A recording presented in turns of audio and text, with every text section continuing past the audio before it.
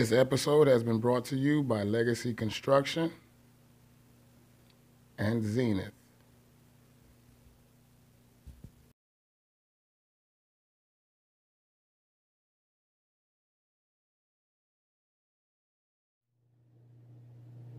Hey guys, welcome back to your next episode of Coach's Corner. Today we're going to change things around a little bit and we're going to go back to this offensive side of the ball and talk about creating a play card. All right? A lot of coaches go into the game and some guys just want to run their favorite plays and they do it over and over again, right, left, right, left. All right? Creating a play card kind of allows you to open up your offense. All right? Change things up, run the right plays in certain situations, and kind of keep you calm and level-headed during the game. It's a lot going on, substitutions, other coaches yelling, other things going on. So creating an offensive card sheet for you and your staff will definitely help the game and change the pace of the game. Slow it down and allow for more action. All right, let's go to the board. All right, here on the board I got my spreadsheet, if you will, all right, for today's show. All right, we're going to talk about it. Over here, when I like to get started on my call sheet, I would like to put down and distance over here. So I know what plays I want, all right, throughout the week, and I've thought about it. We've worked on our plays. I know what I want to come my way. So 1st and 10, I want to put my plays there, all right? In another column, I want to put 2nd down, all right, 2nd and long, all right? This is all down and distance things I want to go here. 2nd and short, all right? 2nd and short, all right? 3rd and long. Okay? All right? Now, 3rd and short.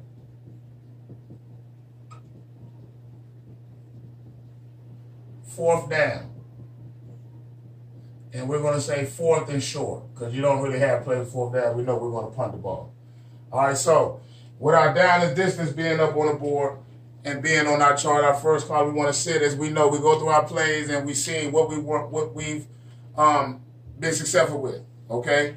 And then we know what we want to attack, okay, versus our opponent. So we've game planned them, we've watched our video, we've practiced on what we want to attack and their flaws, okay, and what we want to do. So when we're working down in distance, we want to make sure that we understand what we want to do. We know what we want to do. 1st and 10 is going to always be open. So we can have runs, pass, so you can kind of mix it in there. A run, a pass, however you want to do. All right, and you know some guys may put 3 or 4 plays, some guys may put 5. All right, so in each column you can put different plays. We know we get to 2nd and 10, 2nd and long. All right, things didn't go as well. We know we may want to put a screen in there. All right, we know pretty much that we probably will pass, but you also have teams that will run. So you still got to put everything is by your situation. So you got to sit down and think about what you want to do when these things arise.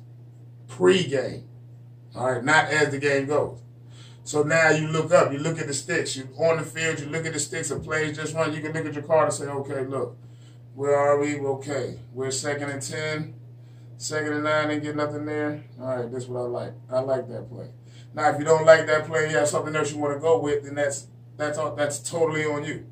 All right, but having it there and having options is very beneficial. All right? So, next thing, I would like to have my plays by formation. All right? So, I'll put my plays down by formation. All right? So, I'll have whatever formation I got there. I got doubles here. I got trips. All right, I got pro. I got whatever. I got spread. Okay? So now I go with my formation. So out of these formations, I go with my favorite plays. I go with my favorite runs, favorite pass, kind of even it up. Maybe 2 by 2, maybe 3 by 3. 3 runs, 3 passes out of each one. And now I like to work out of that. All right, so the defense is kind of giving me a certain look that I like and versus a certain formation. Okay, then I'll stick with that and we'll work out of that until they change it. So he kind of helps you with your chess game. All right, helps you with your chess game. All right. Now, also, you get in here and you want to say, okay, well, I got another situation where I get in and I need the special play. All right? I need a special play. So you may have your screens, right? You may have your screens here, okay? You may have a variety of screens. You may have a couple draws. They may be in a different category, or you may combine these categories with draws and screens, all right? You may combine with draws and screens, okay?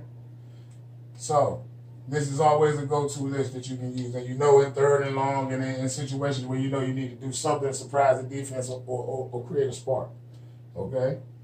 All right, so now as we get to our next column, all right, we went over down and distance, we've added formations, all right? Now some guys would like to add and go by the play, all right? So we'll create a run play, so we'll create by the play over here. So when we go by the play, we'll go blue, we'll go, okay, I got a trap, all right? So it'll be a different formation, all right, maybe with some motions, whatever, but different variations of trap. All right, this will be inside zone. This will be outside zone. All right, this will be counter. This will be sweep. Okay?